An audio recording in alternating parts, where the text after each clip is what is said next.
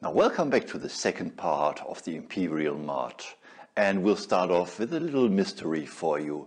Now listen to that one, and you might want to think about it for the duration of the video, and I'll tell you what it was in the end.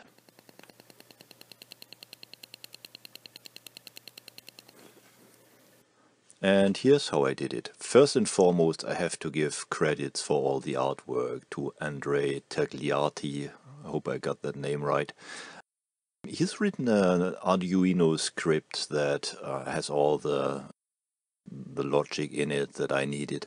I simply converted it to this Lua script, and well, that basically was all there was to it. Add the piezo buzzer to GPIO2.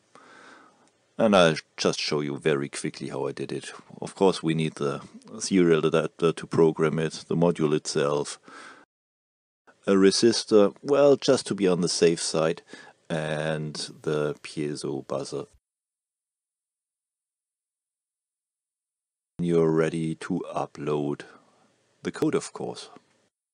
It'll only take a second to upload. It's not big, really. I've got it published on my blog, and if I go do file and execute it, it'll just play the Imperial March.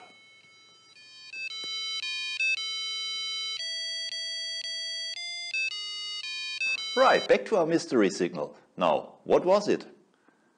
I had reused that module from an earlier project, and I had it running in soft AP mode. And you heard those 10 ticks a second, and that was actually the beacon signal. The Wi-Fi module sending out the SSID 10 times a second for the clients to pick up. And that apparently caused a bit of a drop in the voltage that came out of the GPIO pin. And well, that's what we heard. So, bye for now.